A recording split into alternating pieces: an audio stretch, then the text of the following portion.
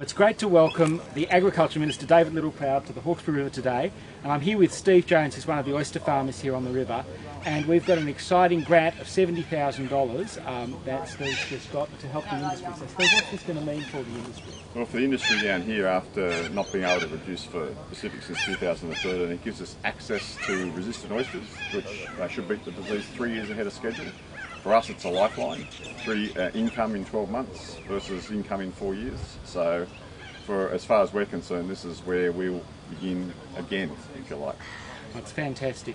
David, what's this going to mean nationally? Why is this so important for Australia? Well, Julian, look, it's not just a leg up for the Hawkesbury and the oyster producers here. This is going to provide important research back to the entire nation.